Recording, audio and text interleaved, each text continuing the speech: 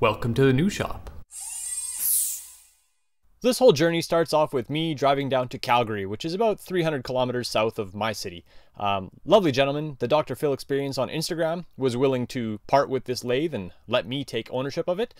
So basically I went down there with some riggers, we hauled it out of his garage, plopped it onto a trailer, strapped it down, and then brought it back to my area of town, which turned out to be actually a little bit easier than I thought it was. And this is where we ended up.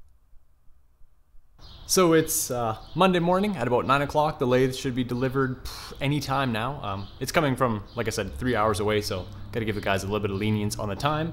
But I'm gonna do some computer work and some shipping stuff while I wait because this beautiful natural light is something that I don't normally have, and I'm very excited to work in it. So we will wait till the lathe comes, and then we'll do a time lapse of them loading it out, because that's where it's gonna go. So about a second after ending that video clip, the truck pulled up with the lathe on it. I already had the cameras set up so I could time lapse some of this, and I figured the rigger would probably need a set of eyes, so I wasn't fiddling with cameras too much, as opposed to just making sure that it didn't fall on my driveway. Super uneventful. Basically just drove it in, set it down, put it on some pucks so I can lift it with a pallet jack and position it later.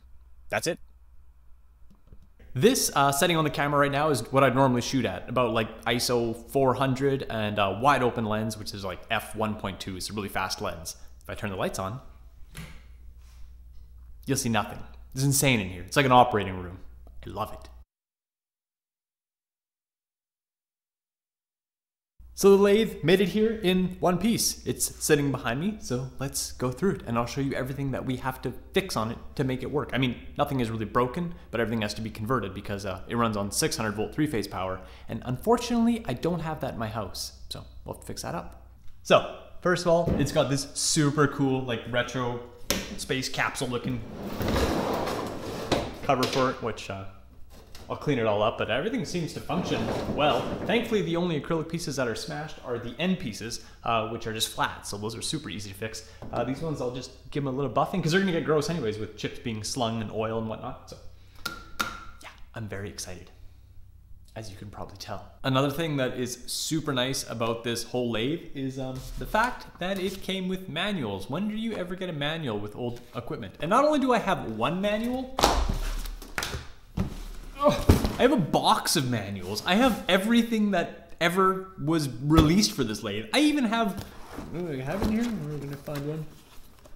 I have like tooling catalogs and like literally all the literature I would ever want for this machine is in this box, including about like, I think, where is it?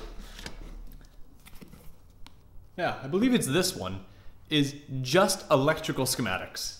For just this machine, not for all the machines that Hardinge makes, just this machine. There's like, I don't know, 300 pages of schematics. I don't even know how you can have that many. I mean, the cabinet that went with this machine was like 2,000 pounds of just electronics to make it go.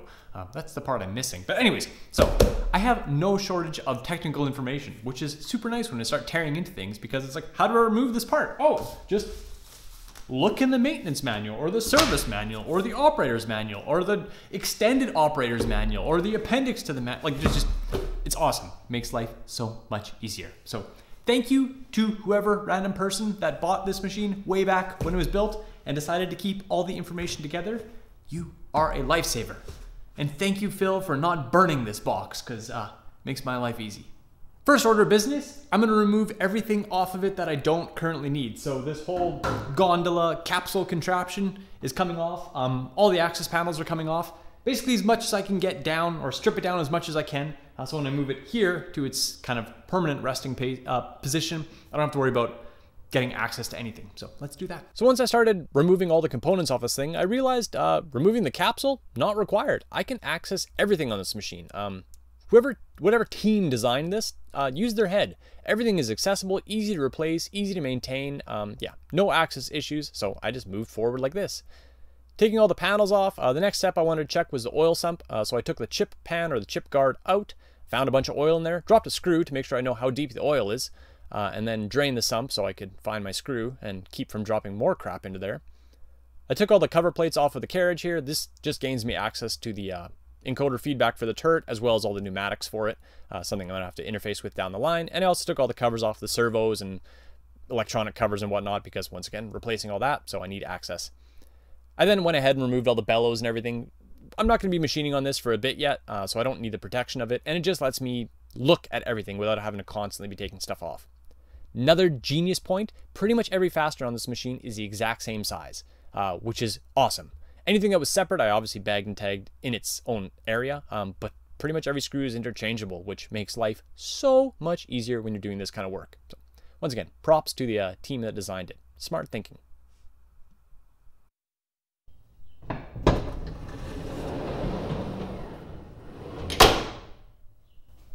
I could do that all day. That's like the most fun part. So this is where we left it last night. I got basically every cover removed, access to all the ball screws so I can move them around. Here's one.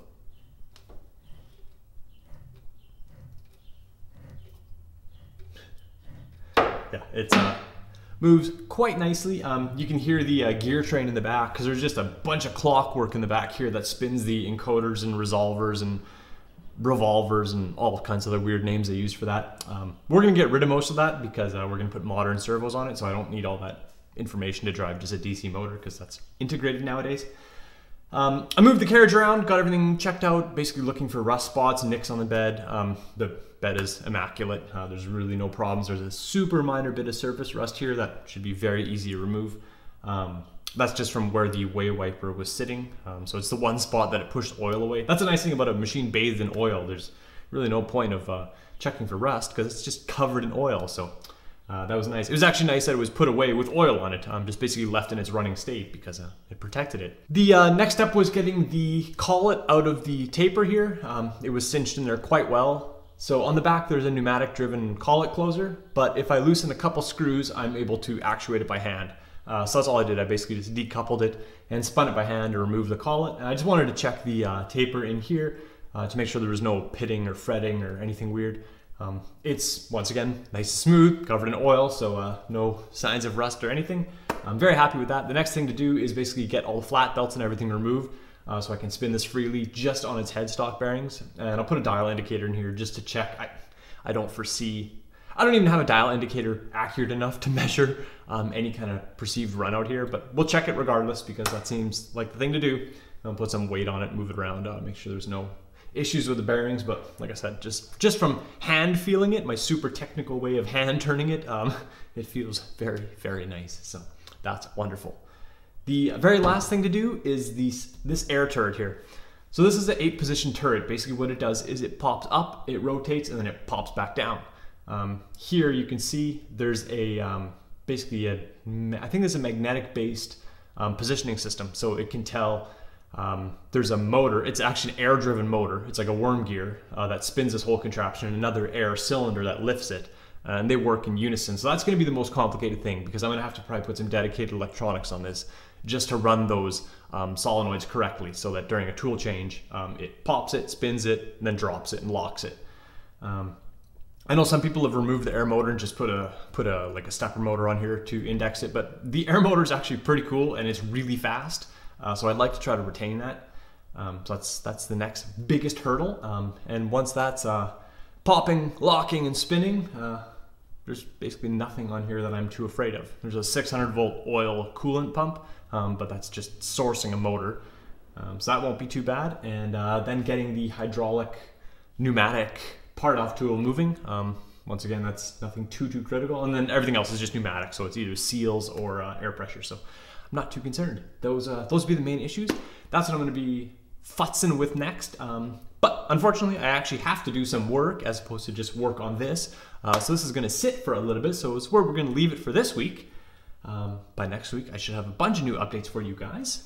I did some amazing cool meteorite machining and all kinds of weird pen stuff, but I'm not going to roll that into this video because it'll be like 14 hours long if I put it into this one, so that'll be coming in future videos. I'm very excited to share that because it went out swimmingly well. So I can't be the only electronics dork. On this side of the machine was the main power distribution. All the heavy electronics, or all majority of it, were housed in that giant 2,000-pound stack that also accompanied this machine. Unfortunately, a lot of these machines, when they're sold, they don't come with that stack because once again, it's like shipping another machine, and it's all antiquated. No one's probably going to use it.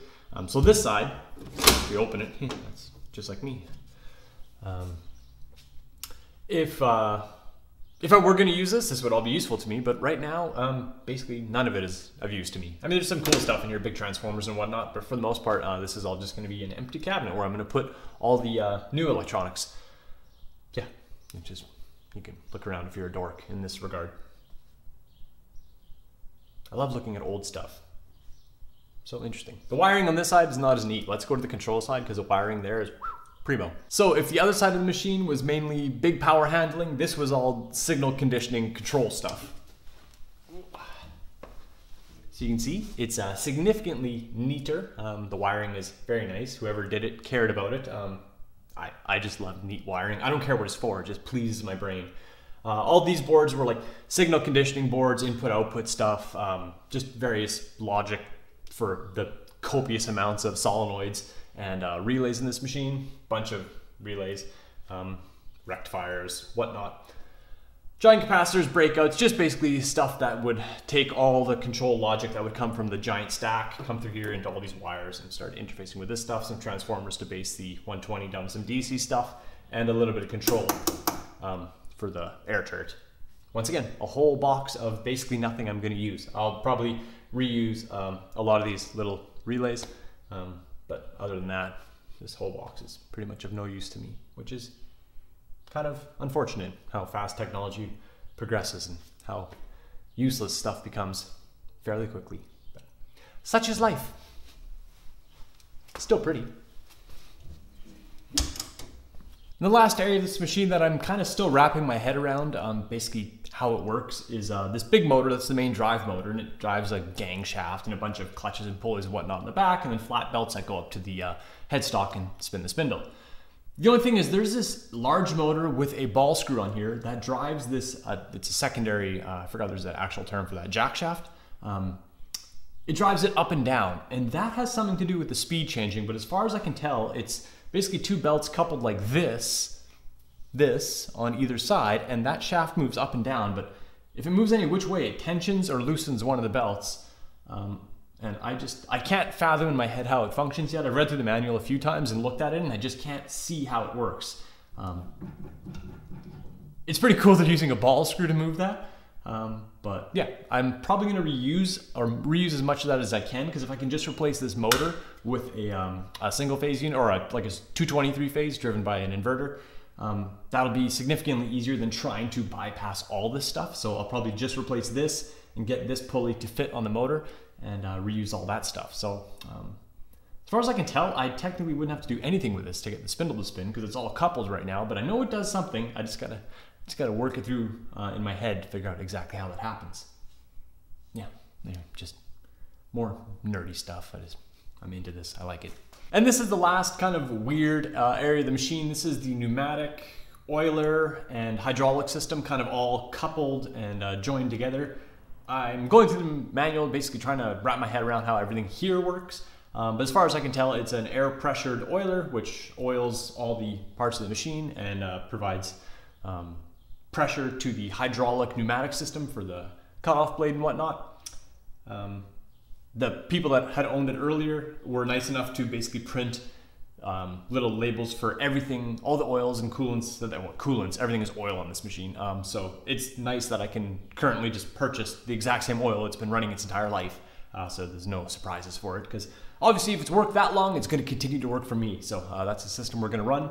I know some people have converted these over to like a water-based coolant system, but it says specifically in the manual that you should not be running any kind of water-based coolants. I mean, a lot has happened since this lathe has been built. I'm sure the technology has gotten better, and I'm sure there are water-based solutions you can run in this, but I'm just not going to take that chance. I'm going to run oil in it, which is a little bit scary when I'm cutting titanium, but nonetheless, that's what we'll run, because that's what it'll be happy with. That's what it's run its entire life, and we'll continue to do that. So that's where I'm going to leave you for today. I have a bunch of B-roll that I have to roll into this edit and then get it posted, and then I have a bunch of actual work that I have to get finished, as opposed to just tinkering with this. It was what I would like to do, but yeah, I actually have some other commitments I have to make. So we'll continue plugging away on this. We'll slowly start moving stuff up into this new shop. It's going to be a few weeks yet, because I have to run electrical. I have to do some final positioning yet. We'll talk more about that. We'll talk more about this shop. I was just so excited to talk about this lathe that that's basically all we've talked about in this video. So thanks as always for watching, everybody, and I will see you. It's always been 2 weeks since I've been posting these videos, but this last week has been just insane for just doing all this stuff. So hopefully we'll be back to a regular weekly schedule next week. So I'm going to say see you next week, and we'll take it from there. Take care. Bye-bye.